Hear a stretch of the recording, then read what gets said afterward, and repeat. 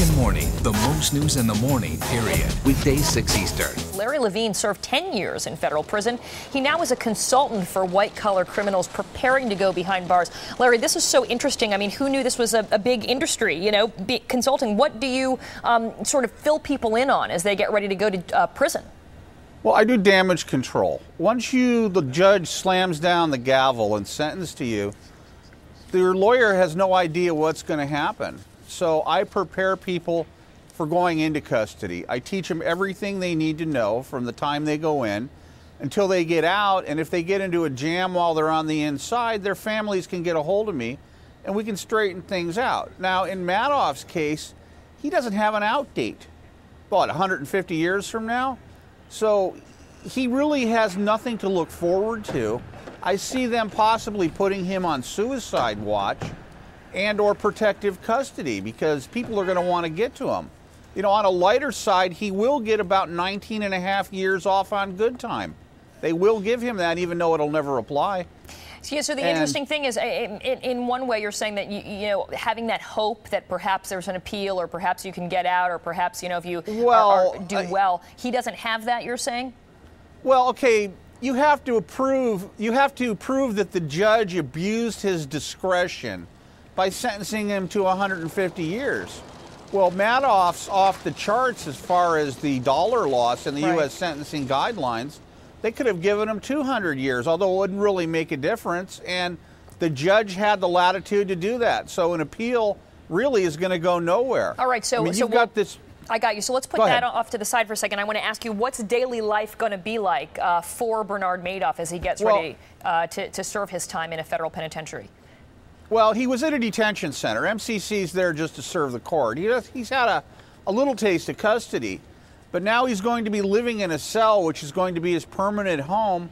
And this man who lived in a penthouse for years is going to be living basically out of a 2-foot by 4-foot wall locker. That's where all his personal items are going to be stored.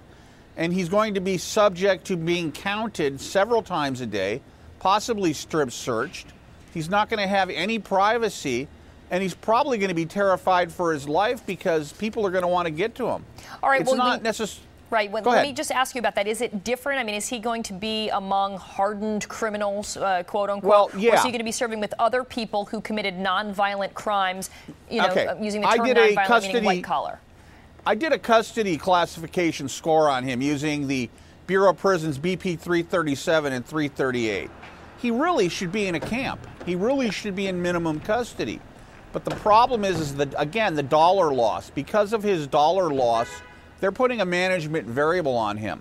He's going to go to a medium, and he's going to come in contact with people that are bank robbers, killers, rapists, gang members. He's going to be in an extremely dangerous environment, and he's going to be serving time with other people that have life sentences. And those people, they don't have an out date either. So if things jump off, they're not going to hesitate to do something to Bernie. They don't care. What can you possibly do to somebody who's serving life that's not getting out anyway? Nothing. No, they would put him in the same prison as rapists, killers, and others who have It's the custody level. It's a medium custody. Absolutely. Rapists and killers are in the medium security? Well, they work their way down. Absolutely. They go from, let's say, a United States penitentiary, which is a high, to medium custody. Yeah, I saw them when I was in the medium in Phoenix. You have people serving life sentences there. I had 2 cellmates. One of them, he robbed an armored car up in Washington. I think it was in the late 80s and killed one of the armored car guards. So, yeah, these are dangerous people. And you got a lot of racists there, white power, Aryan brotherhood in these institutions. And Bernie being Jewish, well, I'm Jewish myself, but Bernie's not going to be real popular. He's not going to have any friends. And let me ask you this. What were you in there for? Narcotics trafficking, securities fraud, racketeering, obstruction of justice, and machine guns. My whole case was organized crime. And how busy are you as a consultant for people prepping to go? My phone rings off the hook. Everybody has a problem. Everyone has a question.